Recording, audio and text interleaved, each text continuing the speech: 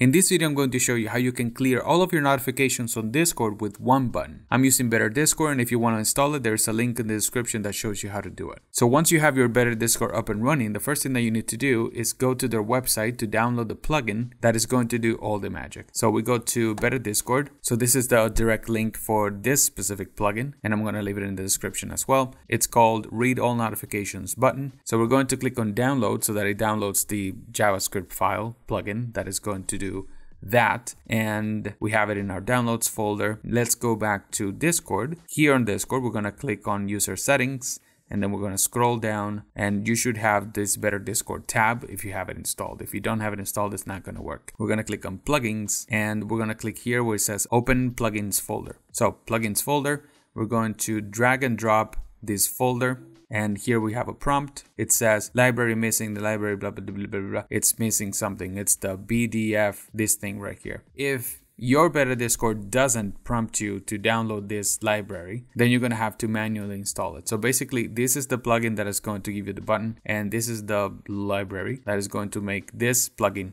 work. And because I had some troubles with it earlier, I kind of like want to show you how to do it manually. So you go to the plugins tab on the Better Discord website, and then you paste BDF-DB, and then this is basically the same thing. So you can download this file, and then it's going to be very similar to the read notification plugin thing, and then you just drag and drop it to the plugins folder on Discord. Basically, it's going to be this file that you're going to be downloading. So yeah, so we have both of them installed. Basically, now let's go ahead and click and turn on, and we should exit, and now we should have a read all button. We click it, nothing happens because we don't have any notifications. So let's give ourselves some notifications.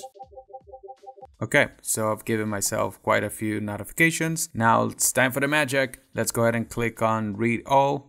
Boom, it read all the notifications in all the servers. It didn't read the DMs though, but the servers is enough. So basically, this button works for all the notifications that you will have in any other Discord server. So I hope you found this video helpful. Please subscribe to the channel so we can get to 100K. Or if that's too much, please leave us a super thanks. Have an amazing rest of the day, my friends, and stay safe out there.